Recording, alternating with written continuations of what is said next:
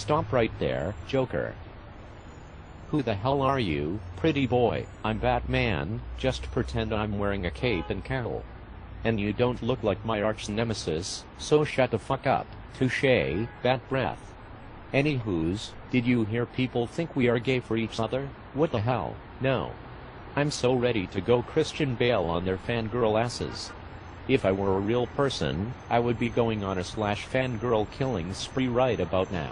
I know it's against my #1 rule and all, but I might have to join you.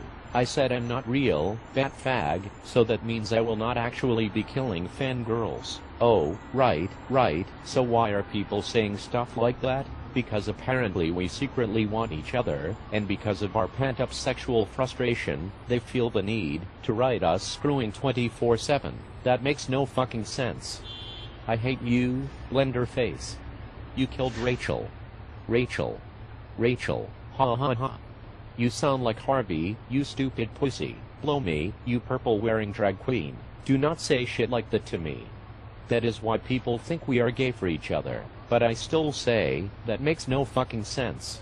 You killed the love of my life, so excuse me if I die laughing at the thought of us getting down and dirty. Oh baby, oh baby.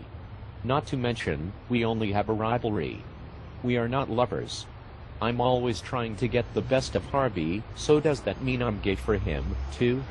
Of course it does not. Actually, according to the ignorant fangirls, you do want to screw Harvey Dent. And occasionally Commissioner James Gordon. But I only want to stick my thing up sexy women. I'm a playboy billionaire, dipshit. Make it stop, make it stop. I know. I too, am sick of the bullshit. I do not like men or women, since I'm asexual.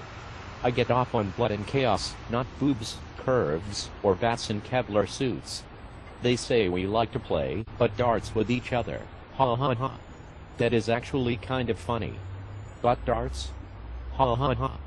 Here, I have got a better joke for you. Is that a knife in your pocket, or are you just happy to see me? Ha ha ha. Stop it, you ignorant piece of guano. Shit like that is why people think we are gay for each other, so stop it, before I'm forced to put a smile on your face. Sorry, but that sounds gay too. Your face is gay. Real mature, asshole.